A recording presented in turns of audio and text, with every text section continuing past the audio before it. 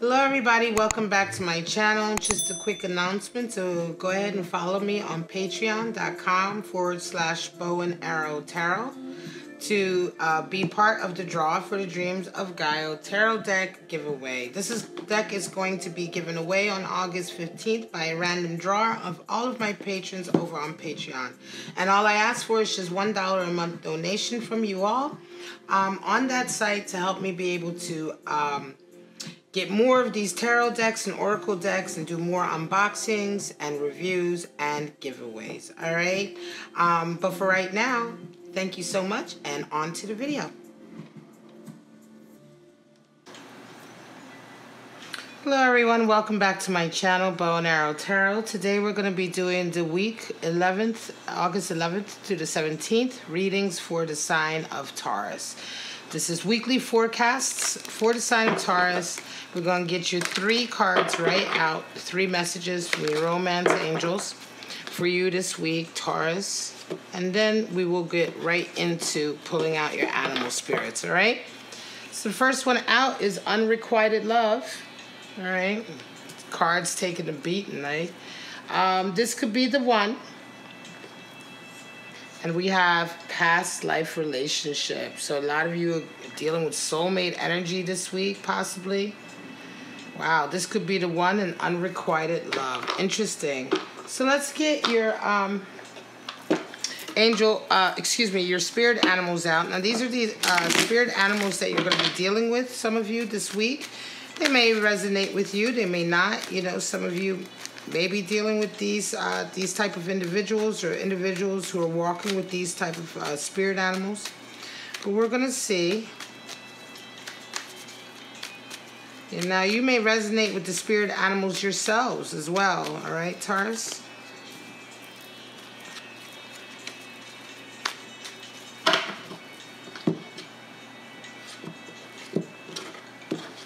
All right, we have Fox energy, beautiful earth energy. All right, Fox, very clever, very wise. Dolphin, which is water energy. That upside down triangle, of course, is the alchemical symbol for water. And then we have elk. Now, elk just came out. This is the earth element, earth elemental. Elk just came out for Aries as well. All right. So that's quite interesting. So let's review these animal spirits real quick. We have the fox here. Of course, the fox is earth energy. We have 2 earth and 1 water. Very smart, very strategic, very clever. You know, masters at planning. You know, strategizing. You know, the fox is in an earthly way, right? Very cunning. Very wise also. You know, the fox has, I wouldn't say an intelligence, but also a wisdom that is sometimes ignored, you know, just for the sake of, let me put it to you this way. The fox is always looked at as being so wily, right? And so clever, right? But the fox is also wise. He's a wise teacher. He teaches. He's a strong partner. Fox can be one of these mates. In a partnership, the fox is the type of mate that's always going to be like a rock for you. They're always going to come up with a solution to your problems, or, you know, depending on what you're going through, the fox is going to be quite grounded. Great businessmen, all right? Fox is going to be someone who has a lot of business acuity, maybe has developed quite a nice amount of abundance in their lives, right? The foxes are very quick to learn. You know, this is the type of person who goes into a business and may start as a dishwasher, and within a few years they're the manager, and then they own the place, you know? They're quick learners, right? And they're committed. When it comes to love relationships, they're committed. They have a lifelong commitment, right? They're not one to stray. The fox doesn't stray. Now, the dolphin is an animal of healing. All right, this is simply just beautiful healing energy. The dolphin is very intelligent, very good at communicating feelings or understanding feelings, right? Empathy. a high amount of empathy the dolphin has. And again, with it brings a lot of healing. When the dolphin is in your life, healing happens. Communication is better. Communication along the lines of your emotions and your feelings is better. It's almost like you go through a catharsis sometimes with dolphin. The dolphin is there to support you through that. Again, water energy, right? The dolphin is a very old creature as well. Again, very wise, but I want to say there is also a sense of just an innate intelligence, right? We talk about, they still haven't quite figured out the echo sounds and the form of communicate. They know how dolphins communicate, but it's so sophisticated that it's not as in any way that scientists have been able to figure it out. So there is an intelligence there with the dolphin as well. And also with it brings, not only does healing come, light, clarity, blessings. The dolphin also brings with it a lot of blessings in your life, right? They're very sensitive to subtle shifts and changes. They love working on spiritual matters, right? They're healers, so they love exploring the realm of the spirit. The dolphin is just a really kind of profound animal spirit, that brings with it just so many good qualities, blessings, healing, understanding, light, clarity, empathy. Beautiful. Now we have the elk. And the elk is interesting because the elk is the strongest masculine card in terms of masculine, feminine energy in the deck. This is the father figure, right? The leader. Very strong father figure. Strong disciplinarian. Can be quite haughty, though. The elk can be quite full of himself sometimes. He can be a little too full of himself, I guess, right? Just too his way or the highway type of attitude. So you have to be careful. But for the most part, the elk is a very wise teacher in terms of a father figure, right? In terms of a leader. He's a protector. The elk brings with it a sense of protecting the family, taking care of the family. This is a headstrong, stable, resilient earth spirit, earth animal spirit, And very, this kind of like the typical father figure in a sense of core values, having core values. This is the father figure that's going to support his family no matter what. You can never tell them anything about their family. They're not going to turn their back on you. They may be quite strong sometimes and maybe a bit too strong and too authoritarian, but they have your back. You know what I mean? All right, so we have 2 earth and 1 animal spirit up. Unrequited love. This could be the one in past life relationships. Now, I just placed them, as they came out. They could be vice versa, that you could resonate with some of them or all of them in terms of the angel messages and or the animal spirits. But now we're going to pull out a series of forecasts for the week and see what it's all hitting for you, Taurus, is out there. Show me scenarios for Taurus, what Taurus might be going through this week for August 11th to the 17th. Give me affirmations, reaffirmations, warning signs. Show me.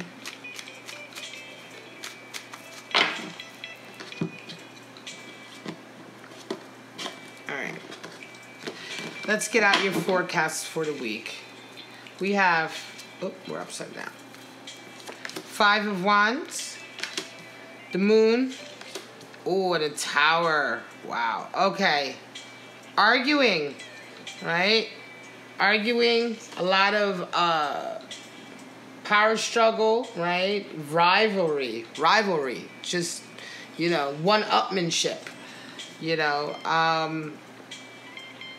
You're going through a lot this week, Taurus, right? And there's things happening that you don't know about. There's things happening behind the scenes. You feel like you're like kind of embroiled in this kind of struggle, right? But behind the scenes, things are happening. Things are being said. People are doing things, right? And it's all going to come to a head this week with the tower. right? It's all going to come up this week. This could be a case of unrequited love, in as much as somebody is pissed because you have a certain person in your life and they want them, and something happens this week. Whatever the case may be, this fighting and the moon, the element of the moon, meaning, you know, almost like it's going to happen out of the blue. This tower moment's going to come out of the blue for you this week, or maybe not. Hopefully, if you're resonating with this reading, this may give you a bit of a heads up. But certainly, Taurus, for those of you who have been kind of in a battle of wits, or a rivalry with someone over another person, maybe, right? And you don't really know what's been going on behind the scenes. Maybe they've actually been seeing each other behind the scenes and you don't know that. And there's this, but whatever the case may be, this is heavy, you know, this is a lot of heavy energy, but it's all going to come out this week. So, Two of Swords, Sun, and the Hierophant, right? So some of you are kind of in the land of indecision. Two of Swords. Something's come up and you're really, most recently, you've had a decision that you needed to make. It could be a decision between two people, right? It could be a decision of where to go, how to go forward with someone, you know, excuse me. But what happens is this week the sun comes in and you get some clarity. With the sun, you know, brings the truth, the clarity, understanding comes, self-confidence comes. You begin to understand how to make your decision this week, right? Information comes into you. It could be dolphin, right? That dolphin energy, or if you know somebody who's embodying that dolphin energy, they're bringing with it a bit of healing. The sun also heals as well. You know, because light brings healing, right? Understanding can bring healing. And so this certainly happens this week. And it's interesting. This could be something to do with your family. Could certainly be to do with a soulmate relationship. But certainly there's issues here with your religious background or your cultural background. It could be that some of you are between perhaps your family and your person. You know, you may be with somebody that your family doesn't approve of, right? And you're having to make this decision. But this week, the information comes in, the clarity and the light comes in for you to be able to finally decide how to go forward. And oftentimes the message with Two of Swords is finding a balance, not making a decision. Sometimes you just can't make a decision. You know, and in this case, that may very well be the case, that you find a balance after this information and this clarity comes in for you this week between your person and perhaps your family, right, or your social group. Five of Pentacles, Ace of Swords, and you have Ten of Swords. Wow. So some of you, again, another power struggle, Five of Pentacles, but it's left you kind of paying the price, right? You know, you and someone fell out, and you guys, you know, you're the one who kind of had to, you know, take the hit financially. But this week, what happens is, as a result of this, and there's probably quite a lot of hurt feelings here. Again, you know, 5 is the number for power struggle. So this has been quite a difficult situation, pulling yourself kind of together, getting yourself maybe out of this kind of the consequences of what the fallout, you know what I mean? The financial consequences that you're facing as a result of this fallout. But this week, information comes in, and you get a little victory this week with this information or this new opportunity, right? And what happens is you're able to kind of finally put an end to this. You're able to put a line under this experience. It's the end of it. Ten of Swords marks the close of a very difficult time in your life. And this is the week that you finally get the Ace of Swords, the information, the new opportunity to kind of move forward and finally close this very difficult chapter of your life. Eight of Swords, Knight of Pentacles, wow, and Seven of Wands. Difficult week for you guys, Taurus. Somebody is playing the victim here. Eight of Swords is my victim card, my gaslighting card. Somebody is really like, you know, they're playing poor me. They're acting like, you know, they may be trying to put you through a guilt trip of some kind, right? Eight of Swords is that, you know, well, I can't, it's my victim card, because when people represent or present with this energy, it's like this, well, I can't do anything, you know, my hands were tied. You see the characters is tied and bound, but they've done this to themselves by the way they act, right? By the way they act and by their thought processes, by the ideas that they hold true. These are the type of people who are very obstinate. You can't talk to them. They're very opinionated. And then they become alienated as a result of their behavior, but they tend to blame everybody else for their mistakes, you know. And interestingly enough, though, an opportunity comes in for you, or you go towards an opportunity. You kind of leave this behind. I think you've had enough of this, right? You've had enough of this kind of behavior. And interesting, I feel like, Taurus, you move more towards your future. You're embodying the Knight of Pentacles here. And you're moving towards your own abundance, right? And happiness in terms of your career, or how you make your money, right? The material world. And you're ready to kind of leave a lot of this guilt tripping behind, whoever this person is who's been kind of putting you through that. But as a result of your desire to move away, it's almost as if they then resort to all kinds of other tactics. Seven of Swords is very much like hastiness. You know, the thief in the night, he's sneaky. He resorts to all kinds of underhanded tactics to get what he wants. And it's almost like some of you are dealing with someone who's very toxic. It's like if this attitude didn't work and you're leaving, they see you're leaving anyway, then they try a whole nother level of toxicity, which is just cheating and lying. Here they were playing on your emotions and guilt tripping you, right? Gaslighting you. Here they're just out and out, like really just trying to throw obstacles in your way. Just take care. All of this, again, this is the weekly forecast. So some of you may be going through this week, and just, you know, have a heads up that this person is like going to try every kind of toxic tactic in the book to get you basically to stay with them, I think. To provide them the support. You're leaving and you're taking, before I move on, you're leaving and you're taking your money with you. So I feel like this person, not only do they want you, but they want the support that you provide. Fool shows up. Knight of Cups. Wow. Some of you are starting a new relationship, and a Two of this. So some of you have someone who's coming in for you, and you know, you're feeling very much like the Fool in this, or vice versa. Your person could be the Fool and you're the Knight of Cups going towards them. But in any case, this is kind of like a new relationship, right? I think this is more you, though, really. I think you're feeling quite new, but somebody is coming in for you. Somebody really wants to give you a cup of love, show you their intentions.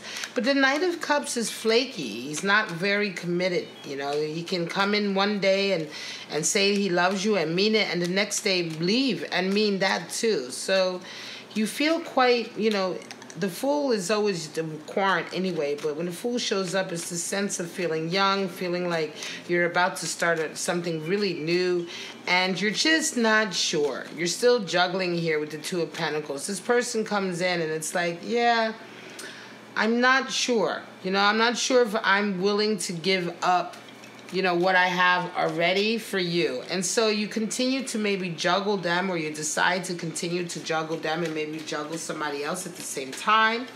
It could just be that their timing is a little bit off because you're about to make this big change.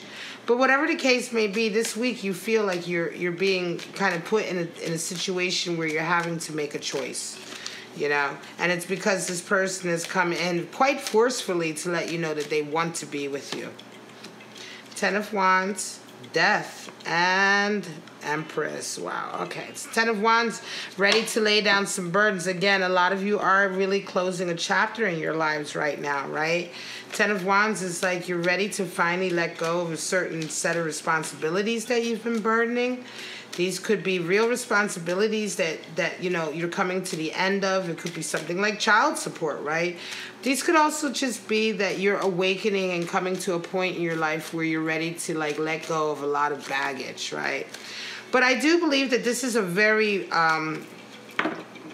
this Ten of Wands is certainly connected to a very real set of responsibilities. I want to say that something is coming to an end in your life. There's a big change coming, and you're finally, the change includes you being able to say goodbye to this part of your life, right? This kind of really burdensome stage of your life, whatever the burden was, whether it was, emotional problems or responsibilities to someone where you had to maybe take care of someone and it was emotionally draining. Whatever the case may be, it's ending. And you are finally coming into a place where you can nurture yourself and you're getting back into your Empress energy. You're going to be right back into like healing yourself. This is very much a dolphin scenario, certainly in terms of, closing a stage, a difficult stage, and the very real changes that come with it, and now healing. Certainly healing. Empress is all about healing and nurturing, nourishing as well. So it's quite beautiful. Let me throw one more, maybe two more. Queen of Cups, 9 of Wands, and we have 8 of Wands. Okay, so some of you are ready, right? You're ready for, it's like you're ready to exchange your cup of love with someone. You're being really open about your feelings. You're embodying Queen of Cups energy. Someone's kind of hemming and hawing. They're not really sure if they're ready to move forward with you. And there's a lot of like other info that's coming in. There's a lot of interference that's coming in. 8 of Wands, it could be family, friends, what have you. People just coming in with their 2 cents. It could just be a lot of mixed messages that you're also getting, right, Taurus, from your person. And they're kind of like, it seems like they themselves, if they're representing with 9 of Wands, they themselves are at a really funny stage in their life where they're kind of like coming out of something really difficult, but it's still like the last hurdle. And so you're getting mixed messages. I think for some of you, Taurus, you may, your person may have been telling you, yes, they care about you, they want to be with you, but then in reality, they're not making the moves towards you, right? And so this week, this issue comes up. Right, and it's time for you to put your own boundaries in place so that you can stop being kind of assaulted with all of these mixed messages and try to get to the heart of what the real communication is, what the real message is here. One more for you guys, Taurus. Ace of Cups, Queen of Swords, and Knight of Swords. Wow. So some of you are definitely meeting a past life relationship, a soulmate connection, a love connection. Ace of Cups talks about a new outpouring of love. And certainly if you are either you're embodying the Queen of Swords or the Knight of Swords, I want to say, Taurus, you've kind of met your match. I want to say that you're Queen of Swords, but in any case, it could be either or, but you've met your match very much here, they're coming into you and you're like, yeah, come on in. I'm ready. And it's like, you've met somebody who is like your match mentally, your match in terms of energy, right? And it's just love, right? It could be love at first sight. And love at first sight often happens with past life relationships, because this could certainly be a past life relationship for you. A soulmate connection, this could be the one. It's just because the cards are so harmonious, the connection, it's very fast. It's going to happen very fast. The conversation will be very fast, and the connection will be made very fast. Now, what the prognosis is for longevity, we don't know that yet, but the connection is certainly going to be made, and for some of you, this is going to happen this week. All right, this will be a scenario for some of you in terms of what you encountered this August 11th to the 17th. And this is a great spread to end on, because I love at first sight. I love when anytime two people come together with somebody that they are so compatible with. This is a high level of compatibility that, the love just immediately starts pouring. And I wish that for you. All right, Taurus? So this is your reading for August 11th to the 17th. If it resonated with you, please like, subscribe, and share. But for right now, Taurus, you know how much I love you. You guys have a wonderful week, and I'll see you next week for the general weekly scenarios. Bye-bye.